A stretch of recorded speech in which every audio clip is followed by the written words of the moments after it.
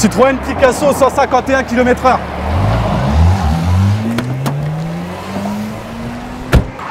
Combien? Le 4x4 Audi 155.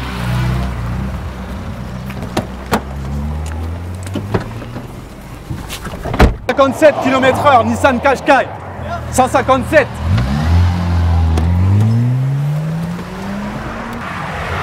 Audi noir Q7, Audi Q7 noir.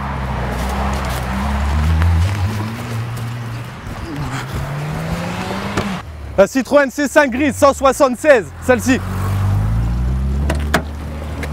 On va pas l'oublier.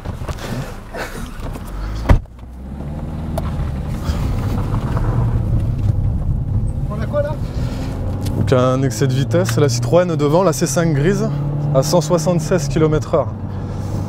Donc il a fortement ralenti à notre vue là. 176 km/h. D'accord. À 2 km/h près, vous n'avez plus de permis sur le champ. Regardez ces parapentes là, vous n'avez pas vu. Oui, on a vu, mais enfin bon, ça incite pas à mettre les... C'est pas une raison pour accélérer. Vous avez entièrement raison.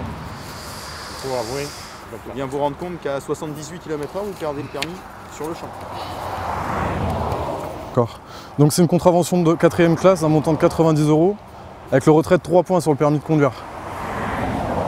Ah oui. Dommage pour moi.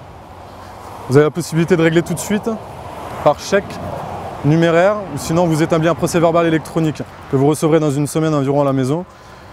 Et vous pourrez régler sur internet. Vous avez du numéraire avec vous ou pas? Oui. Est-ce que tu penses qu'il a compris Je pense qu'il a compris le message, ouais. Bah, comme il dit, c'était une erreur d'attention de sa part parce qu'il regardait les lâchers de parachutistes. Et il a été diversifié, on va dire. Je pense qu'il a compris, ouais.